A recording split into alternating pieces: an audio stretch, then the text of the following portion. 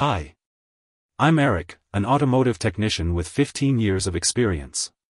This video is going to explain the meaning of this error code, and show you how to diagnose and fix it. OBD-II Code P2117 means the throttle/pedal position sensor F minimum stop performance. This code indicates a fault in the electronic throttle control system, ETCS, that may result in decreased engine performance and may put the engine into limp home mode for safety.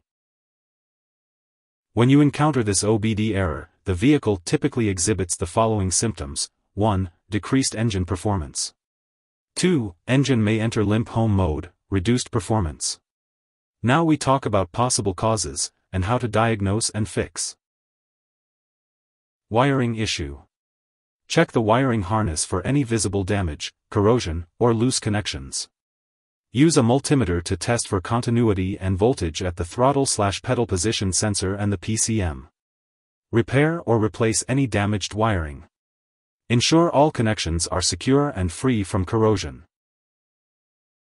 Accelerator pedal position, AP, assembly failure. Inspect the accelerator pedal position sensor and its wiring for any signs of wear, damage, or malfunction. Test the sensor's output voltage using a digital multimeter. Replace the accelerator pedal position sensor assembly if it is faulty or damaged. Ensure proper installation and calibration. Throttle control motor failure. Inspect the throttle control motor for any visible damage or malfunction. Test the motor's operation using a scan tool that can command the throttle open and closed.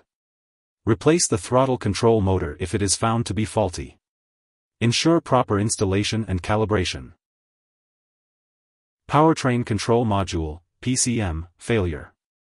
Use a scan tool to check for any other related fault codes that may indicate a PCM failure. Check for proper voltage and ground at the PCM connector.